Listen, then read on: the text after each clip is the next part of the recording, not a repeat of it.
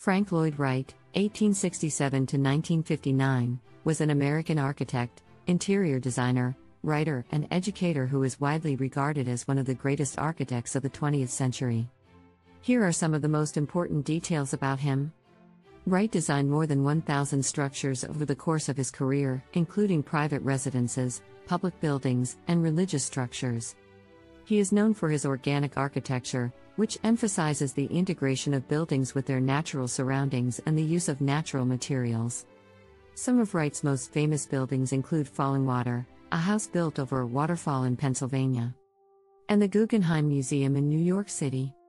Wright's personal life was marked by scandal and tragedy, including the murder of his mistress and 6 others at his home, Taliesin, in Wisconsin.